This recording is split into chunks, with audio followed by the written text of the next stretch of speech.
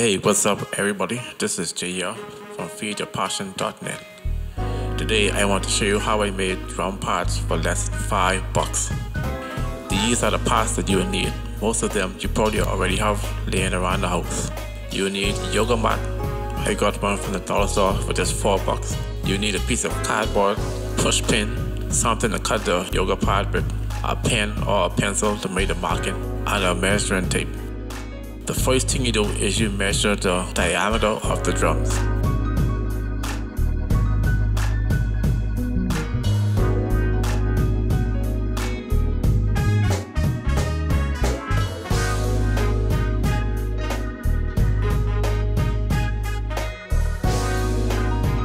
Once you would have gotten the size of each drum, you would divide the number by half.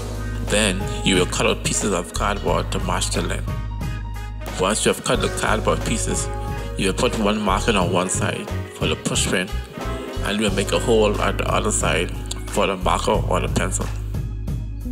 You have to make sure that the distance between the two is half the length of whichever drum you want to put the pattern on. Unroll a yoga mat. Then you will take a push pin, put it on one side of the cardboard, and put the pin on the other side. Holding down on the pin, you will rotate the pen to make a circle on the yoga mat.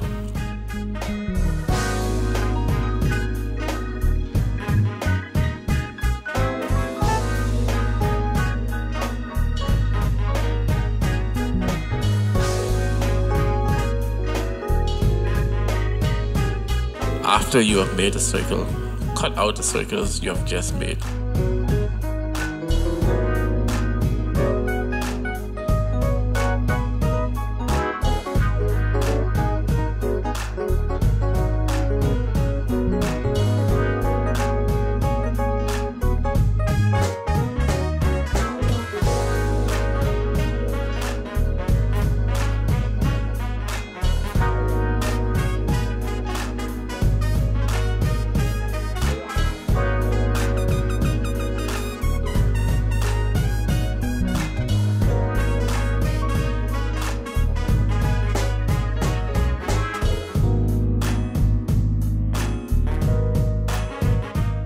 Once this is done, you can place them on the parts and boom, you have yourself drum mutes.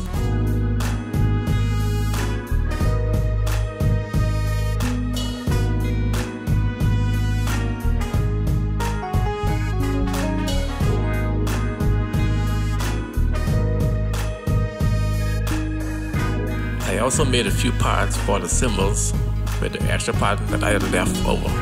You can do the same if you want. Easy does it. Now you can practice without all of the bombing sounds.